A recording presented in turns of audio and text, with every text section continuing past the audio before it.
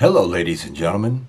And if you haven't been doing your preps, or if you haven't been gathering your goods, as you're going to see in this video that we're going to talk about in depth on some of the things that you need to make sure that you have on hand, I beg you folks, please do this now while you still have time.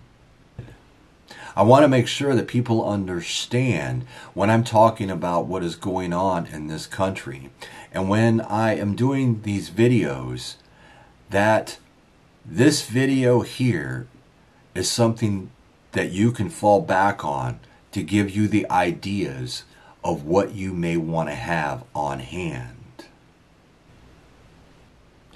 You see, everything that is going on in this world as we are talking right now affects everyone in this world. Every single human being will be affected by the outcome of what takes place here.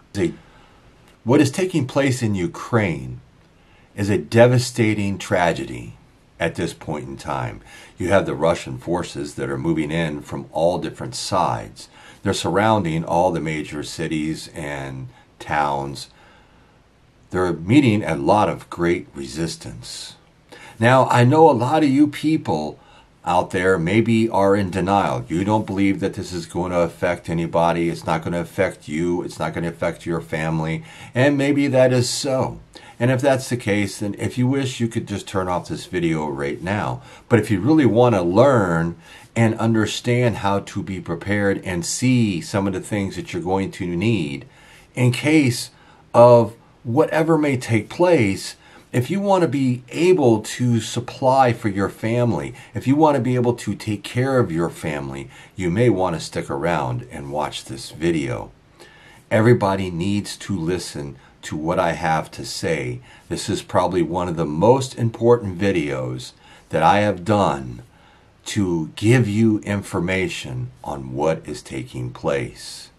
First off, you just don't want to panic. Don't panic, folks.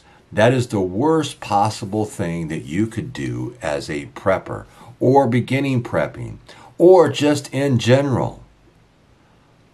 Panic can really hurt the way that you go about and the way that you think about things and your decision making. What is the best thing that you can do? Well, the best thing to do is be prepared. It's better to be prepared than unprepared at this point in time in the game that we're playing. Now, Putin has come out and he has threatened the Western countries, if they do intervene in any way, shape, or form, that consequences will be unlike anything ever seen before. Quote, unquote. So your water preparations is probably going to be the biggest thing that you're going to really run across, that you're going to really need to pay attention to. You can sit there and you can get the water purification tablets, folks. That is a great little tool to have in your toolbox. And this way here, it's very easy for you to purify your water after you have filtered it in some way, shape, or form. You can also use bleach and follow this basic little steps to add the bleach to your water. Now, a lot of people are like, wow, I thought bleach would, kill you if you drunk it. Yes, but if you use it properly, when you're putting it into your water, it actually sanitizes your water and kills bacteria. You can get Sawyer minis. Sawyer minis are a great tool. They are a small but very efficient, and they'll filter out over 100,000 gallons of water. You can also sit there and you can look at life straws. Life straws are another great addition to your arsenal. Another great thing is a Berkeley water filter. Berkeley water filters are one of the top of the line water filtration systems that you can buy. That is, in a sense, portable. It is a very large, but You also can get them in all different sizes. So, depending on what kind of counter space you may have, or what your needs may be, or how much you can spend, being able to buy a Berkeley water filter system, different sizes and different price range, could be an option for you. Storing water is another really hard one here, folks. When you're storing your water and everything, you can get like water bricks, you can get water jugs, you can store it in gallon water, you can store it in soda bottles, you can store it any way you wish. It's really great. You can buy cases of water, and this way here you can stack those up. I wouldn't go much more than 3 or 4 high because then it starts to collapse the ones on the bottom, but that also is an alternative for you. Oil prices are just starting to skyrocket again. The last time that I checked before this video, they were pushing $97 a barrel. So oil prices are going up, which means gas prices are also going up. Gas prices just keep going up regardless. All right? All the top analysts and everything else and AAA and all them are saying throughout the country, people could be paying this summer in the neighborhood between $4 and $7 per gallon of gas, depending on where you do live. So having extra gas cans, plastic gas cans, metal gas cans, and all those different types of things would be a very good thing to have on hand, to have extra gas in case of some type of a cyber attack that shuts down our whole grid, our systems, our critical infrastructure, and everything else. This way here, you have some backup gas that you can use in your vehicles or in some other things that we're going to be talking about here shortly. But the point is, you have extra. So if you had an emergency, you had to leave, or you needed to get to a, say, hospital, a doctor, or whatever it may be, you have the gas you could put into your car to hopefully get you to and from those visits. Now, some of the things that you may also want to really consider here, folks, is ways to cook. Charcoal grill is a great option. You want to make sure if you have a charcoal grill, it's just very easy. You can get small ones, you can get large ones. A flat top grill is another great thing that you could have in your arsenal. A regular grill will also work. A lot of people may have all these things. You may already have things that you can use in emergency situations. Having common stoves is another great option because common stoves are nice and easy, compact. You can take them anywhere and you can cook as long as you have propane, right?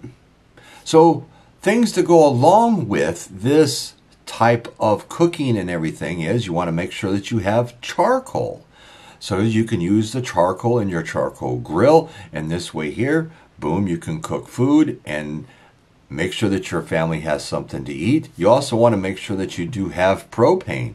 Now, if you do have a gas grill, a propane flat top, your Coleman stoves, you can get those small gas cylinders, 1 pounder, and you can get the 20-pound tanks. You can even buy a 30 or a 50-pound tank. Just remember, they get heavy to move around.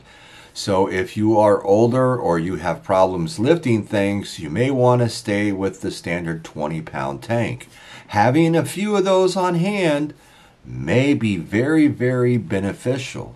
The small little 1-pound tanks are great for your Coleman stove to take along in an emergency or just on a fun camping trip.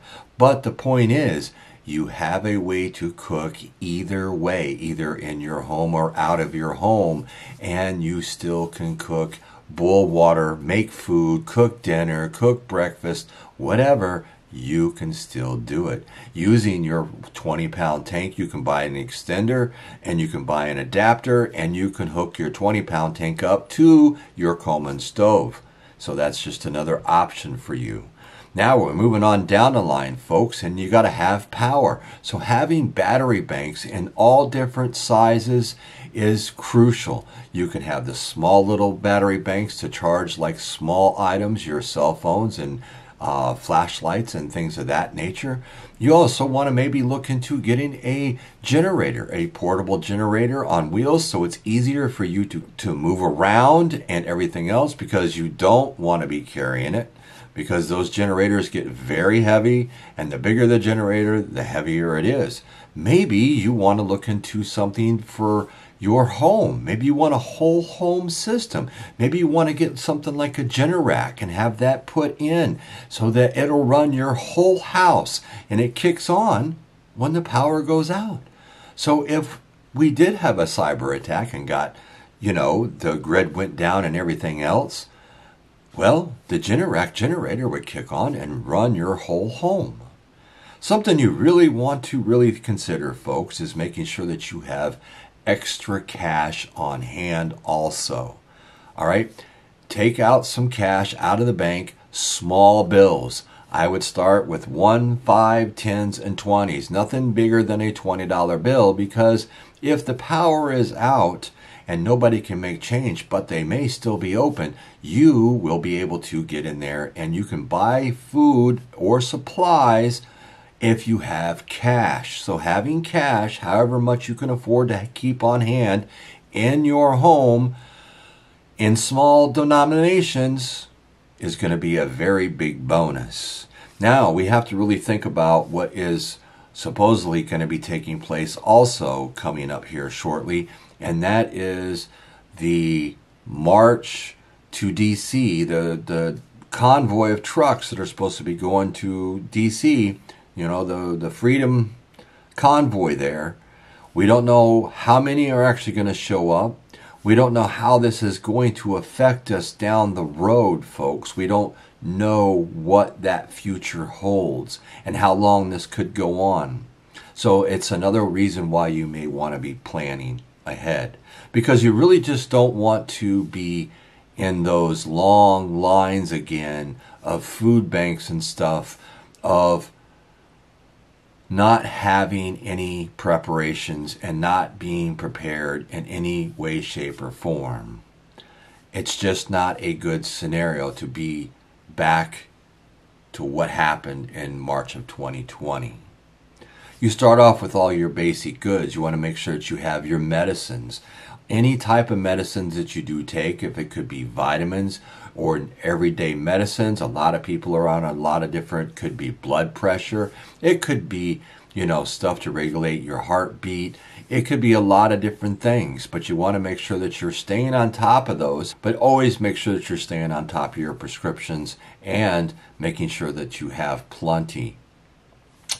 Having all the different types of toiletries and first aid stuff and all that kind of stuff, and yes, toilet paper and all that is a very critical part of your prepping. You want to make sure that, hey, I got to make sure that I have some of these things, and what do I have to do, and how can I store these, where can I store them, and that all has to play into your preps. You all have to remember, you have to think outside the box when it comes to your prepping. Now we're going to start off on a lot of food products that you may want to make sure that you have.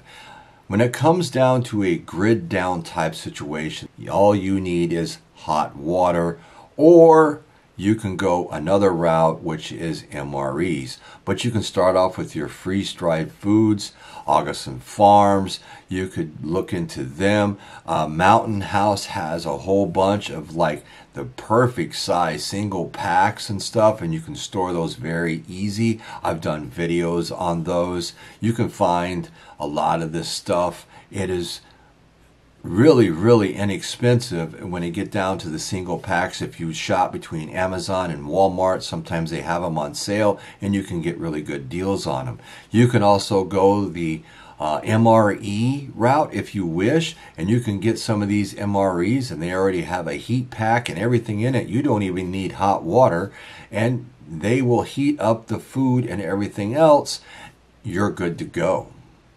Now, some of the canned goods and stuff that you really want to think about, because you want to try to have things that, well, you can open and eat. That is a very important thing. So you want to have stuff like the pulled pork and roast beef and chicken and tuna fish and all those different types of things. Corned beef hash, beefaroni, SpaghettiOs, all these different types of canned goods and stuff are great to have. The Dak hams, Spam, a lot of these products you can just take and open and eat if you had to in a very critical emergency situation.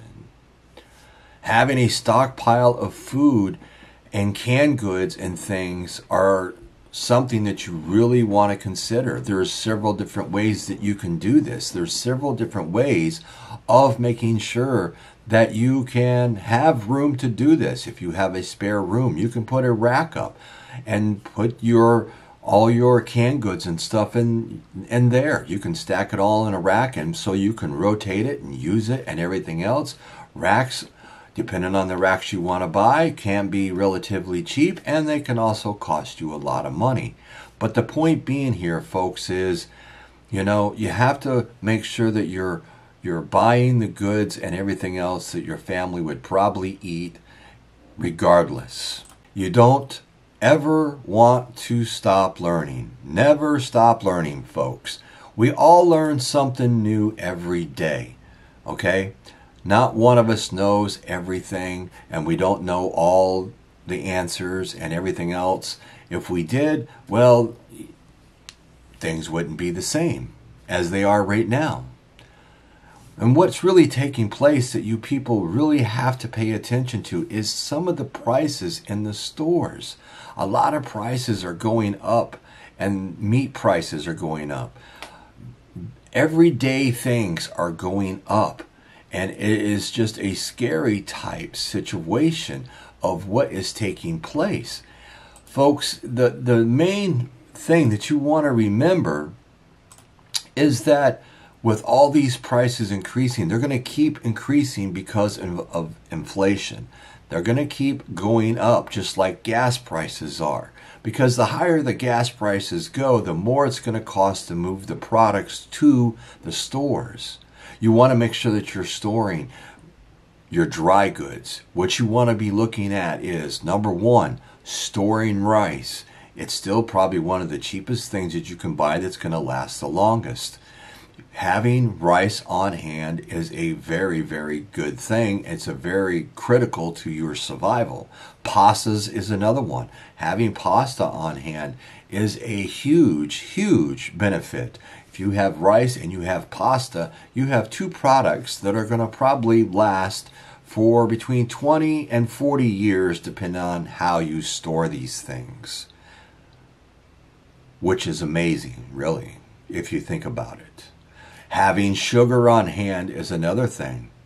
Having sugar is a great thing because you can sweeten things up or whatever. If you are, say, storing powdered milk, if you store powdered milk and stuff, you can always take a little sugar when you make it and you put it into the powdered milk, and it helps take that taste away. It makes it a little sweeter, and it's not so harsh compared to drinking regular milk. Having bouillon cubes is another thing. A bouillon cube is great to have because, for one, they last for a long time. They don't take up a lot of room, and they're great for flavoring a lot of dishes. So having those on hand is a lot better than storing lots of cans of, say, chicken broth and beef broth and bone broth or containers, because those all take up a lot of room. And your bouillon cubes, you can get those in a lot of different flavors, folks. So those are very, very important. You also want to make sure that you are storing salt. Salt is another big thing that you want to make sure that you have on hand, not just for flavoring food, but salt. You can cure things, you can clean with salt. There's a lot of things that salt does, and they have a lot of benefits. So having a lot of salt on hand and having a lot of different types of salt on hand would be very beneficial. Besides your iodized salt, besides your regular salt, besides your canning salt, you can have sea salt, Himalayan salt. It's all going to last for a very long time if you store it properly. Having dried beans, all different types of dried beans and stuff, is another thing that's going to last.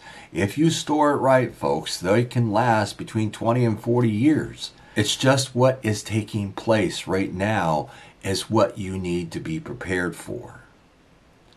Having coffee, freeze-dried coffee. If you store freeze-dried coffee, folks, and you store it right, it'll last forever. Yes, it could be instant, but it's coffee. And if it's freeze-dried and you store it right, you'll have coffee for a very long time. So if you're an avid coffee drinker, that is a bonus. Having potato flakes, instant potato or potato flakes, however you want to buy them and everything else, and you store those things up, you know, you have potatoes on hand whenever. See, a lot of things people just don't think about. A lot of people just don't understand, and a lot of people deny what is taking place and why they need to be ready. They don't think that they need to be. Honey is another good one. Between honey and, say, pure maple syrup, those two products will last forever also. So in this video, I just want people to really think about what took place back when the whole Charlie Victor 19 thing happened and all the panic buying that was taking place. People were just in there, they were going crazy. I mean, and the biggest thing was the toilet paper. And that doesn't need to be. There are different things that you can buy. You can buy wipes besides having toilet paper. You can have wipes, baby wipes. You can store all these things. But the panic buying, folks, is what you want to stay away from. You don't want to get caught up in the whole chaos of the situation. You want to follow all these steps that I've gone through in this long video, which I apologize for, but these things needed to be said. So I'm Survival Preparedness for Beginners. I would like to thank all of you for joining me on this video today. And I hope this video helps a lot of people out that have a lot of questions on what to do, how to do it, and things to buy. A lot of these things that I've talked about are on my Amazon storefront, which is linked below in the description. A lot of things that you may want to really consider purchasing are on my Amazon storefront. You see, folks, when it comes down to being prepped and when it comes down to being ready, you don't want to wait to the last moment, because then you're in that panic buy mode with a million other people. If you are prepared, you can sit back and watch the show. Follow what I'm saying? So, in closing, I'd like to thank you all for everything that you do for my channel. I'd like to thank everybody for sharing these videos, liking these videos. And until next time, folks, I hope everybody stays safe. May God be with Ukraine and those people. And I'll catch all of you on the flip side.